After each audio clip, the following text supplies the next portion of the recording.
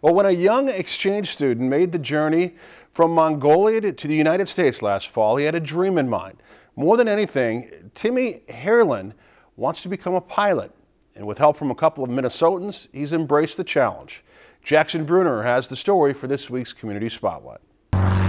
Taking off for the first time was an experience Timmy Haerlin won't ever forget. I didn't imagine it. I didn't believe myself. I was flying. It was so amazing. It was so amazing. His teacher, who provided a chance to fly with the Experimental Aircraft Association's Young Eagles program, remembers it too. Right away, I knew we had something special because he was able to grasp, know what the controls were. I can really tell if they've had any simulator experience at all. And he obviously had some.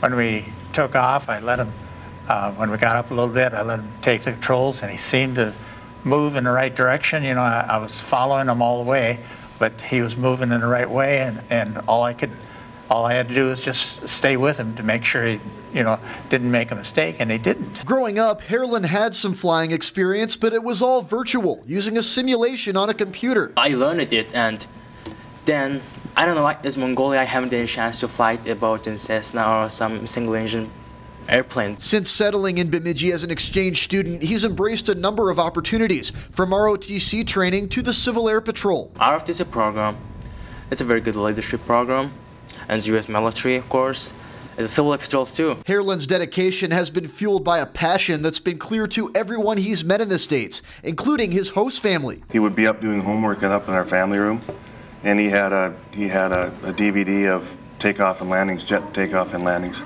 So he would sit and listen and watch that while he was doing his homework. Haerlin is going home in June. From there, he'll pursue a bachelor's degree in computer science before tackling his flying dreams again. I want to work in China as by pilot.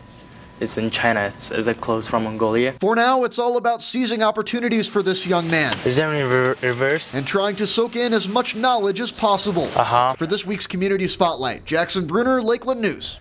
And Haerlin has given some thought to the distant future. With so many friends from home expressing interest in aviation, he wants to someday open a flight training school in Mongolia. Well, good for him. If you've enjoyed this segment of Lakeland News, please consider making a tax-deductible contribution to Lakeland Public Television.